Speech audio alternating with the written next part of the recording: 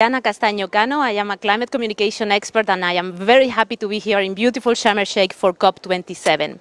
I am here to work and to communicate about the importance of keeping global heating below 1.5 degrees Celsius, because we must cut emissions and adapt to the effects of global warming, because going beyond 1.5 degrees will have catastrophic effects for the people living now in the planet and for the future generations. So everyone on board to support COP27 and for the negotiators to have a successful outcome.